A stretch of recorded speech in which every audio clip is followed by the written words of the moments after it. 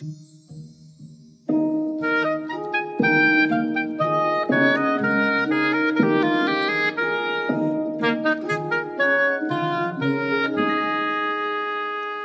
magic paintbrush. Rose loved drawing. She was very poor and didn't have pens or pencils. She drew pictures in the sand with sticks. One day, an old woman saw Rose and said, "Hello, here's a paintbrush and some paper for you." "Thank you," smiled Rose. She was so happy.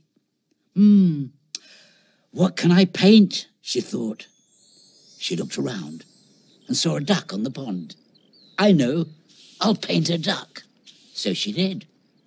Suddenly, the duck flew off the paper and onto the pond. "Wow," she said, "a magic paintbrush." Rose was a very kind girl, and she painted pictures for everyone in her village.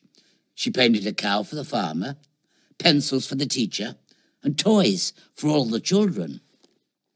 The king heard about the magic paintbrush and sent a soldier to find Rose. "Come with me," said the soldier.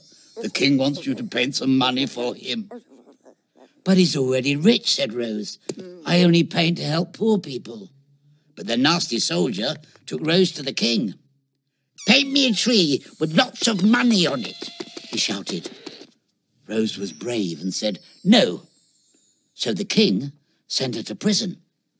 But Rose painted a key for the door and a horse to help her escape. The king chased after her, so she painted a big hole and splat, the king fell in.